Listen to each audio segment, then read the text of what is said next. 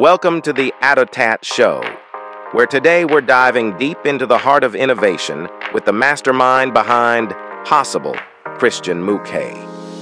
Strap in for a ride through marketing's future and know more than you did yesterday. Deserve to win when it matters most. Facing multi-billion-dollar bet the company litigation? No problem. That's why we're here. Trackman Amin, LLP is a true legal powerhouse. Hello, listeners. I'm Pesach Latin, steering the ship across the vast seas of digital innovation, slicing through the realms of advertising technology with a zest of lime and a dash of whiskey. In today's episode, we're laying down the welcome mat for a true industry disruptor, Christian Muche. Right? Did I get it right this time? That was perfect, Isa. Thanks so much for the invitation. The mastermind behind the Possible Conference. Christian, how are you doing? How's life treating you? And I mean beyond the LinkedIn updates. Yes, exactly. So these are the more public updates. No, I'm doing quite well. I mean, as you can imagine, just a couple of weeks to go for the second edition of Possible. It's the most busiest time for me and my team. But it's exciting because, I mean, think about it. We all work 365 days around the year for an event, which happens then for 2 to 3 days. So for everybody, it is really a different kind of work. You are now going to the peak, in a couple of weeks' time in Miami. I'm used to it. I did it for years, obviously in Mexico before, over in Europe. And that was possible, so I'm used to it. But for many others, it's a kind of different kind of workflow, all around the year. But now it's exciting. Now we see things coming together, and this is overwhelming. Hit me with the highs and lows. Any plot twists I should know about? And spare me no detail. My life has been needing a vivacious thrill. I mean, the thing is, you think about, also after last year's event, you think about, what do you want to achieve with next year's edition? Where do you want to do some improvements and implement new ideas? And then over the time, considering global events, considering turns in the industry, you have to be flexible all the time. And this is the biggest learning out there. You have something in mind, but also, still 5 weeks to go. I know that we will make some turns in the next couple of weeks in many details, because I think the level of requirement out there is far more diverse than ever before. And I think this is the biggest challenge still ahead of us, if I would summarize like this. So you've morphed a local shindig into a worldwide extravaganza of DM Mexico, and now you've thrown Possible into the ring. What spark of madness made you say the world's absolutely parched for yet another marketing bash, and guess who's serving the drinks? Yeah, that's a good question, and many people ask me that in recent months and years. Obviously, New Mexico is now, this concept when I launched New Mexico is now 15 years old. I've launched it in 2008. Or it's more than 15 years, 16, 17 years now. There's a life cycle for events. And you have to readjust your own concept, after some time, after 10 years, more or less, or you keep going and then you lose some momentum here. And this is exactly what happens with other events. Most of them, redefine themselves, to stay relevant. Others did not, and therefore you do not talk about them anymore. So with New Mexico, it was the first kind of industry event where a virtual industry, something which just happens on screens, went real, in terms of that we went into a trade hall. Nothing else like this. So we went into a trade hall like a product-driven industry, like automotive or hardware industries. And physically build something, to show to our industry. And that was a brand new concept. After so many years, I felt, and also I was asked out of the industry from many friends and industry leaders, that time changed again, and there are other requirements out there. So between you and me, I would say, I thought about what could stay, what was the best outcome of New Mexico, but what needs to be redefined, what needs to be adjusted, where does it require new ideas in terms of executing and addressing the people in today's marketing, far broader marketing world compared to a couple of years ago. And this is, the outcome was possible. Is this your version of if you build it, they will come, or more like I'll throw a party and see who will crash it? Not really. I mean, it was very well planned. On the other hand, there are always a lot of unknown things, where you cannot influence this. We depend completely on the industry. I mean, we are lucky. We're working in an industry where a new technology comes around the corner every couple of months, every couple of years. An AdTech industry, which didn't exist when I started to work on the Mexico, and this developed over the years then.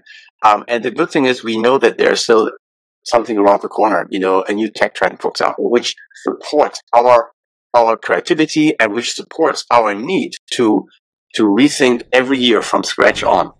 I told my team from the beginning on, whenever we did possible for the first time, it doesn't mean we can do it sooner in the second year. We have to go back to every single piece and have to review and have to rethink, well, this is the right thing.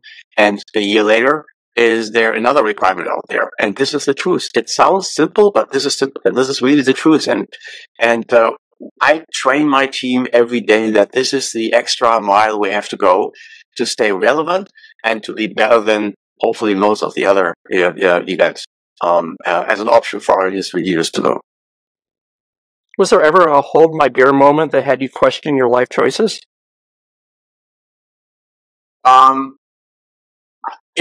Well, of course, there are moments where you might think, okay, is this still the right direction, or is it still the right concept? Is it still, of course, I mean, there's so many things happening. I think you need to stay open for that. And there's nothing wrong to adjust your own decisions, and to maybe review it and go into another direction. I think I did it in my career, and I would encourage every young person to do similar. You should have a plan, you should have a vision, you should have a concept at some stage, but this requires 100% flexibility every time. Every time, or you're on your way to meeting the role. I think that's that's part of today's complexity out there. I'm not just talking about the industry itself.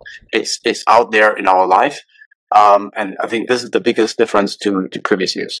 But by the way, this is also one of the reasons why possible exists.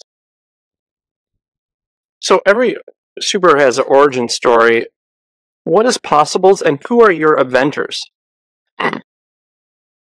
Possible is, I would say, the premium marquee event, which is designed for the greater marketing ecosystem.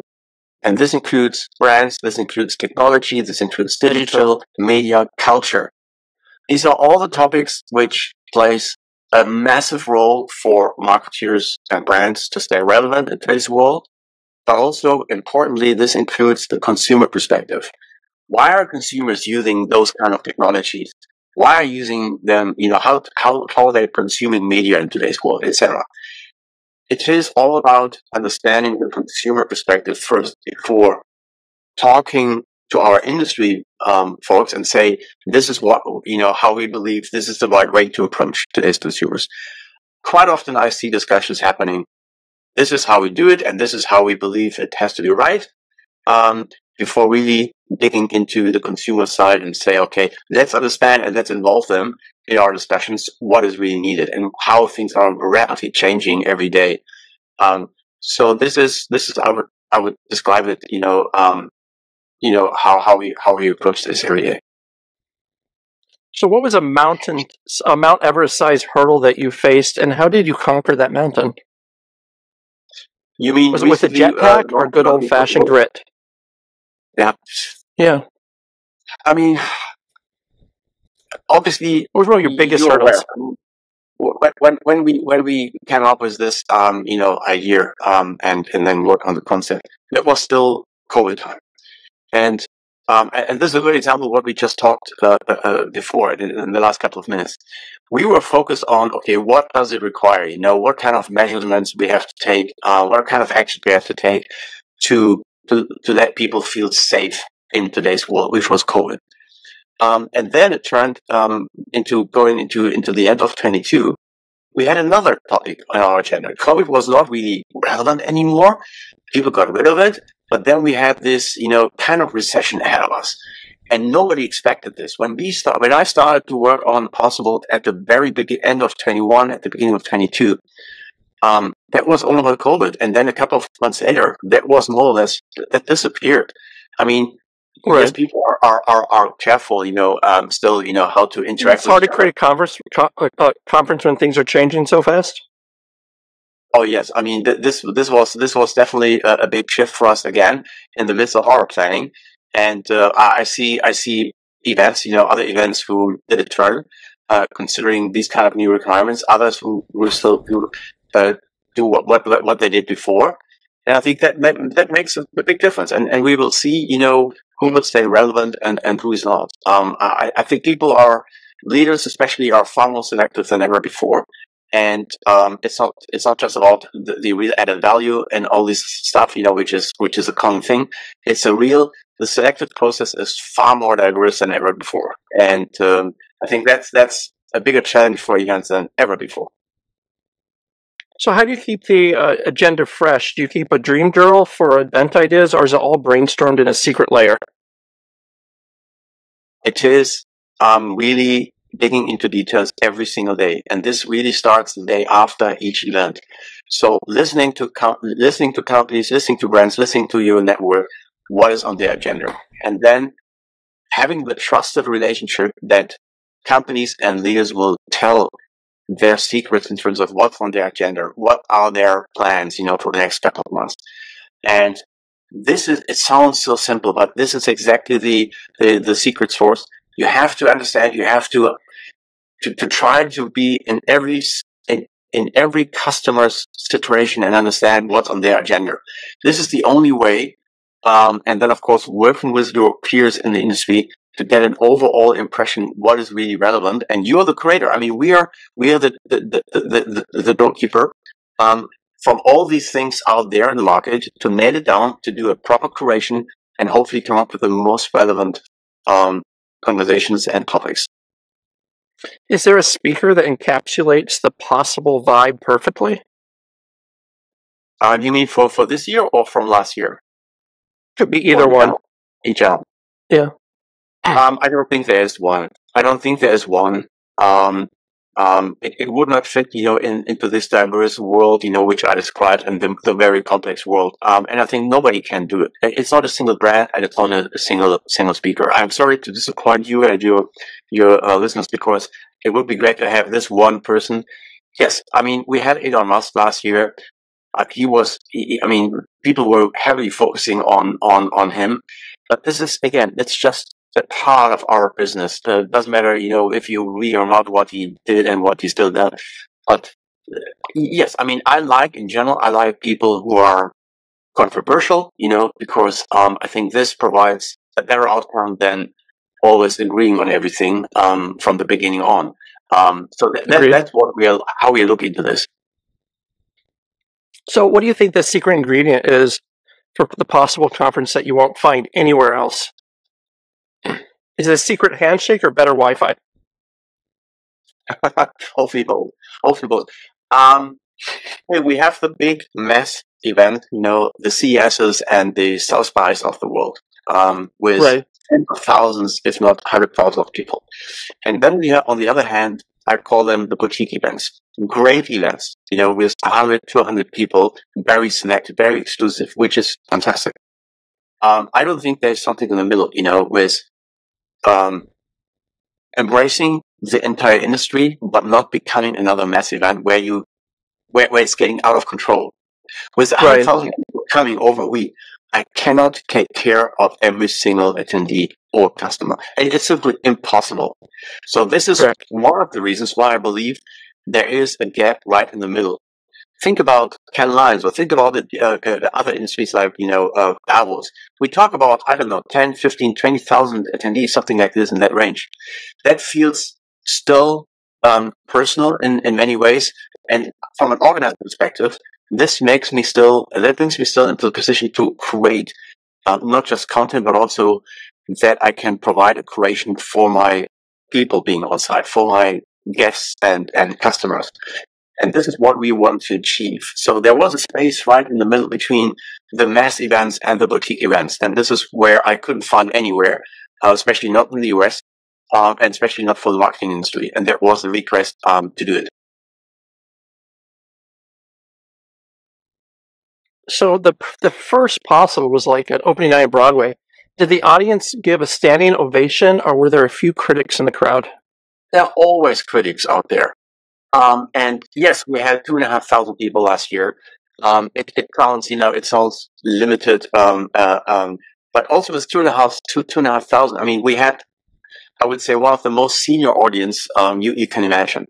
And of course, these are experienced leaders, and they have dedicated expectations. They're always critics, and this is absolutely fine and necessary.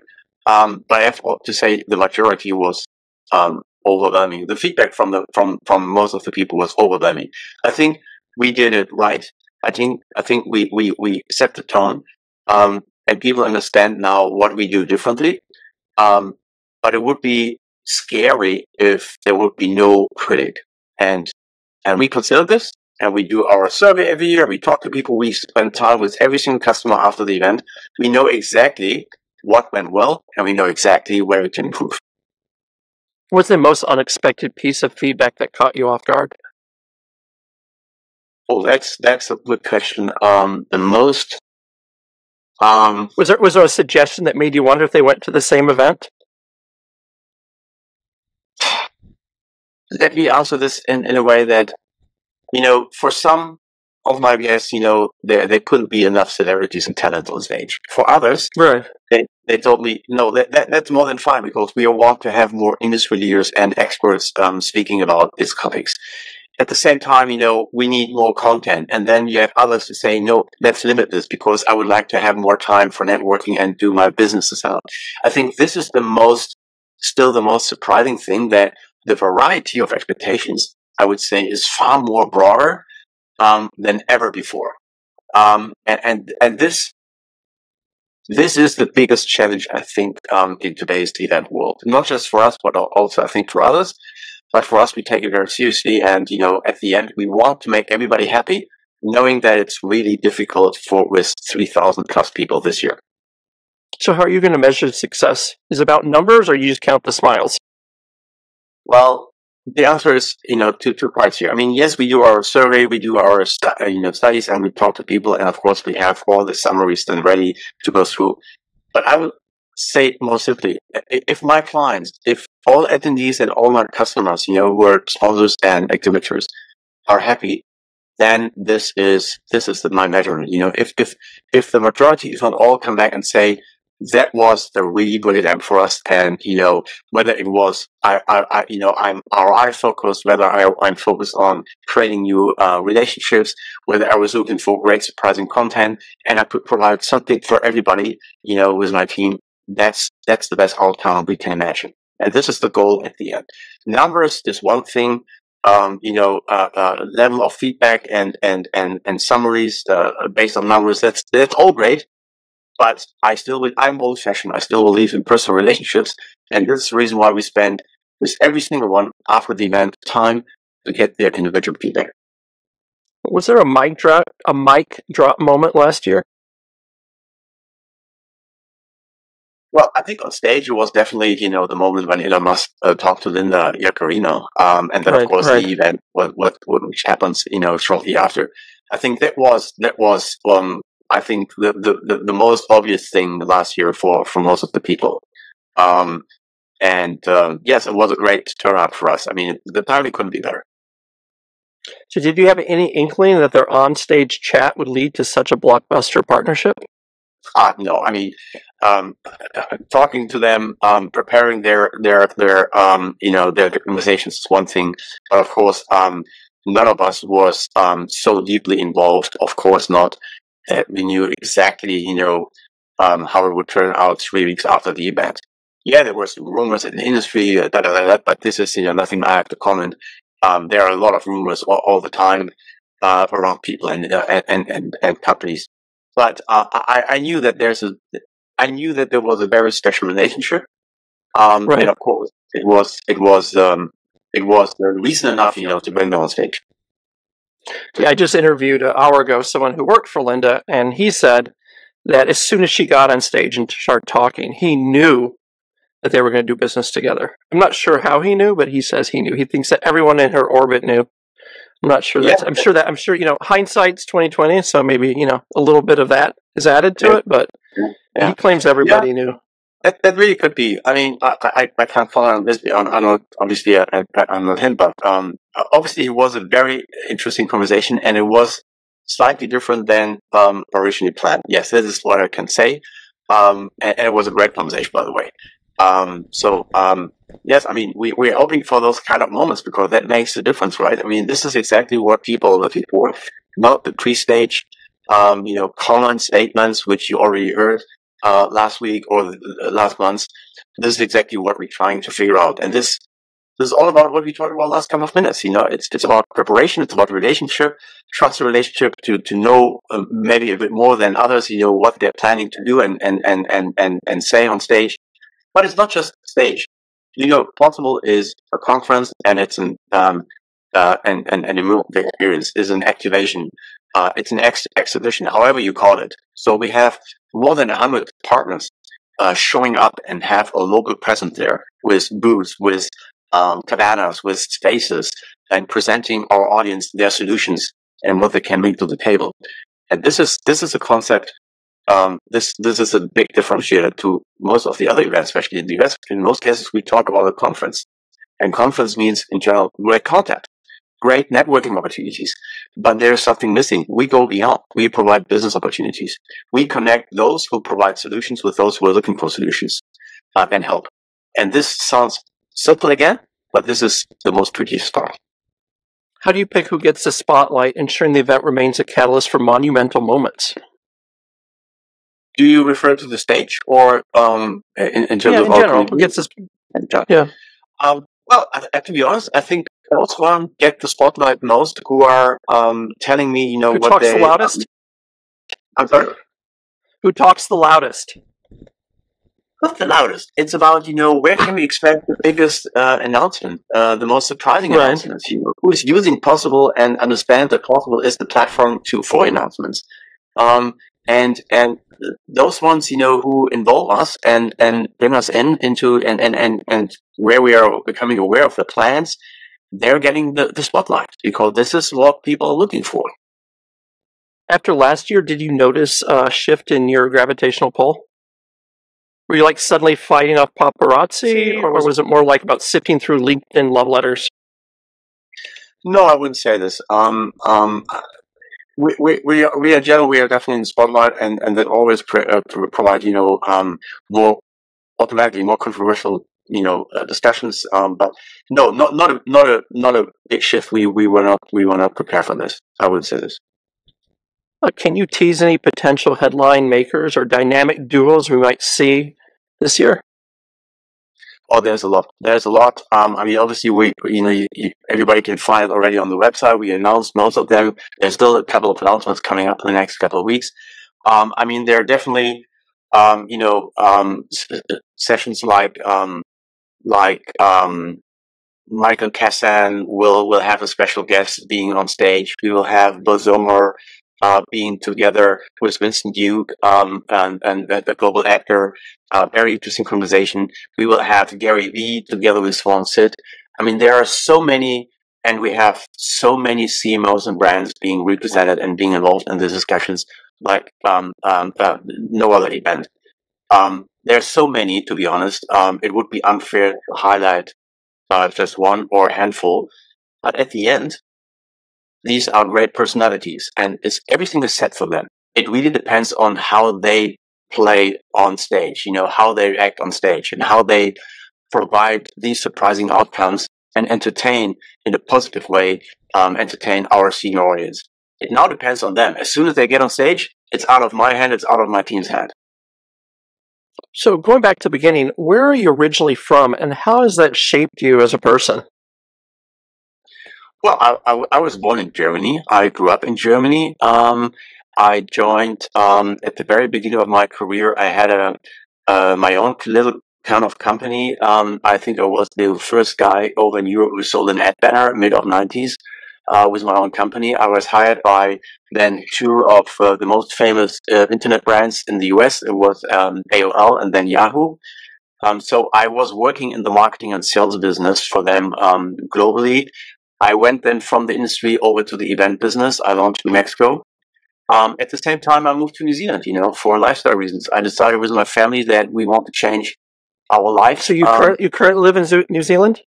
I live in New Zealand now for 17 years. Yes, I moved before I launched. Do you have any sheep? In other words, I moved to New Zealand, and a couple of weeks later, I started to work on the Mexico idea. Do you have sheep?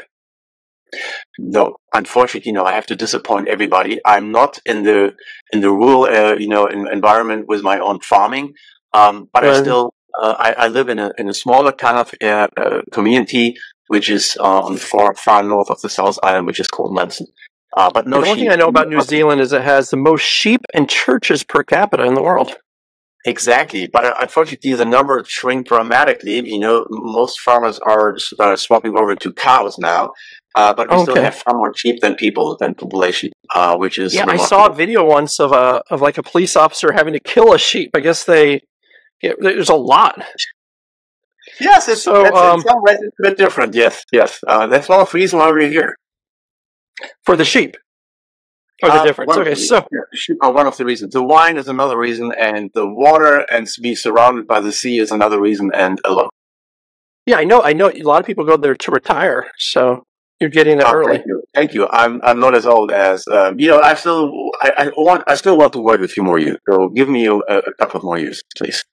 So do you have like the breakfast of champions, or you skip the breakfast and regret it later kind of day? I skip it. You just get to world domination? Well, I wouldn't say it like this, but I mean, we have plans. This is not time yet. And let's see what the future brings. But you see what happens in the world. I mean, you can have your own plans. You have to be very careful. You have to be very flexible, and how you move forward. Things are changing so dramatically. You have to be prepared to turns every single second, if needed. That's different to maybe 20, 30 years ago for sure. But yeah, growing and dominating the event business in our industry. That's becoming the most relevant event. That's one of our goals here. So, how do you feel about AI? Oh my gosh. I would say it's not completely identified yet. Obviously not. I mean, it's a potential to create value and increase productivity. It hasn't discovered yet completely. I think one important lesson for me is we have to understand it first completely before we and the current limitation before we count humanity out of the game. I think it's quite obvious. We are using AI in so many ways, for our own processes, whether it's social media campaigns, whether you would see it on site, when you come to possible, by the way, we create AI generated art, on site as well. It's about, briefings for the content, all these things. So we're using it, like many other companies as well. But it's just the tip of the iceberg.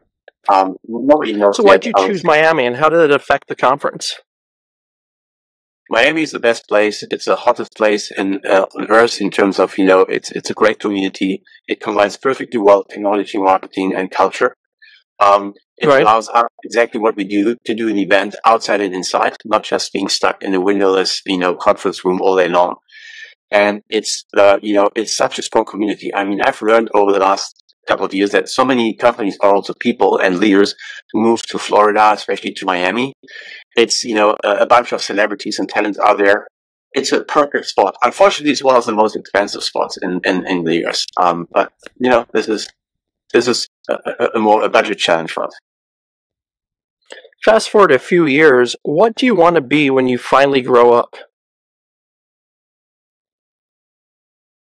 Not what I became today, for sure not. I had not the idea, where we are, where I am today. I wanted to become a sports star. I did, a couple of different sports there at the time when I was younger. I played tennis for years. I played soccer. I did, I became a semi-professional dancer and all these things. And that was my dream at this time, before it turned into a more serious career, I would say. And so that's your future? You're going to go back into dancing, competitive dancing? Don't you do it? No, I think, what I did before, I think I'm getting too old for this. No, it has to be a different sport. It has to be a different sport. I have to choose something else. Maybe you can help me out with something else. Cricket. Cricket is, the most popular one in New Zealand, next to rugby. Unfortunately, right. I'm not into this at all. I don't get it. It's the most boring sport for me, sorry to say. I'm watching rugby. I'm not playing rugby, but I'm supporting the All Blacks heavily. But cricket, no way. No way. You don't get it? No, I don't get it. I don't get it. No. Who's one person you trade places with for a day, dead and alive? And let's avoid cliches. If you say Steve Jobs, I need a really good reason why. Well, you mentioned Steve Jobs. I wouldn't think about him because I don't have a kind of special relationship to him in terms of when he was leading this company, etc., etc. But maybe a politician, maybe somebody from a few decades ago who was a true leader, and to learn from those people why we are missing those ones in today's world. Because I don't see them. Maybe Winston Churchill? Maybe, the first chancellor after the Second World War in Germany, maybe, somebody from the US, but it doesn't matter who exactly. It's really that I don't see the true leaders, the true leaders anymore. And this does not belong to a dedicated country. I'm missing visions out there to lead people, to lead societies. I would love to pick somebody like Winston Churchill, for example, maybe from that time. They had a vision. They had a clear vision, what they wanted to achieve and how they wanted to move their company forward. And this is what I would love to learn. Who's your ultimate guest? Sorry? Who's your ultimate guest? Who would you really want to, if there was you could spend any amount of money or get anyone on to a possible conference, who is your ultimate guest? Oh, in today's time, I think it would be somebody like Sam Altman, for example. Right. It would be somebody, one of the big entrepreneurs, like Mark Zuckerberg or Jeff Bezos and those guys, because they truly have a vision, a far, broader vision. The Google founders, they invested in so many different businesses. I mean, this is really, somebody like Elon Musk. I mean, he runs a couple of massive companies. And talking to them for a couple of minutes, you feel that doesn't matter which topic, doesn't matter which company. They're into every detail. They can answer every single question. And this is so fascinating. And how they see tomorrow's world and why they invest, where they invest, where they spend all their time and energy. Those kind of people I would love to have if possible. What's your favorite go-to drink? It's the latest thing I have to say. I have to share with you. It's a secret. I'm into pina colada. That's my favorite. Your favorite drink's a pina colada. A drink says a lot about a person. It's basically a personality test. So what does this tell about you? I'm sweet. I don't. I like sweet drinks. I like cocktails like this. Why is a pina colada? It has a tropical look, kind of background. Maybe it belongs to Miami as well. Maybe this is one of the reasons. It means a warm environment, a sunny environment. It's the place where I live here. Maybe that kind of relation. I don't know. You tell me. Do you have a favorite meal that brings you comfort? Oh, taco. I like a lot. Typical Kiwi. I like a lot. How the Kiwis, do the body. That's one of my favorites. I like Italian cuisine, pasta. but I am still gluten-free. So for years it was very difficult to get gluten-free pasta. In today's world, it's not an issue anymore. Wherever you go, also in Italy, you get it gluten-free. So I would mention those two ones. But there's far more, So I'm easy. Before we go, I'd like to ask everyone, if you could send yourself a time-traveling text message to yourself when you started in the industry, what piece of advice would you give yourself? To be prepared for a turn every single second. As I mentioned at the very beginning, everybody should have an idea of what you want to achieve and where you would like to end up. But you have to be prepared that it won't happen like this. And I'm saying this because, it's nothing wrong to go into one direction and then you feel maybe sometimes you feel stuck. You're not feeling fulfilled. You don't feel joy in terms of what you're doing. And then it's okay to do a step back and go into another door or through another door into another direction. This is what I did. There were 3-4 key moments, in my life, in my career, where this happens. And I'm thankful for this, that I did it, because otherwise I wouldn't be where I am currently, and I'm completely happy with what I'm doing here.